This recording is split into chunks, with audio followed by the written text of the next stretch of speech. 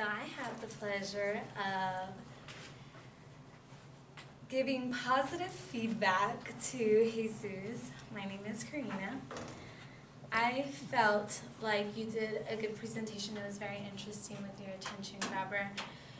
The things that stood out to me, your 3 points stood out to me right away, like who does not want to travel, who doesn't want free education, and who doesn't want to be a leader. However, you did seem unprepared. What threw me off was when you spoke to the teacher and you said, oh, I wasn't supposed to include this. That kind of threw me off. I was like, wait, is this supposed to be part of it? Or that's how I figured out you were unprepared, aside from the no card challenge that you had going on. I really enjoyed when you used your quote by Maxwell and how you related it to how you see growth in leadership. That stood out to me. However, I don't feel like you did a lot of information in your bodies. I feel like you kind of just sped through it.